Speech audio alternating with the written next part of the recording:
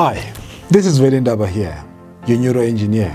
I'm all about transforming minds from a place of mental darkness to mental light. I have a question for you, and the question is, which version of yourself do you choose?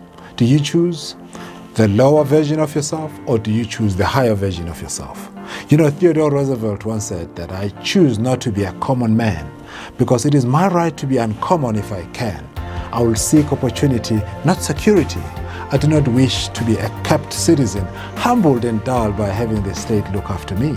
I want to take the calculated risk to dream and to build, to fail and to succeed, and I refuse to live from hand to mouth. And I prefer the challenges of life to the guaranteed existence, the thrill of fulfillment to the still calm of utopia.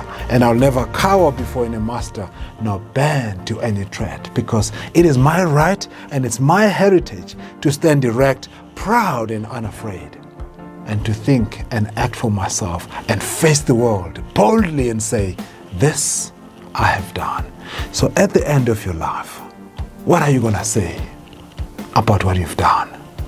Will you be able to stand boldly and face the world and tell them that this is what you've done? Come on, you deserve better. You choose the best version of yourself and you will see the rest will just fall in place. So let's get transformed and face the world.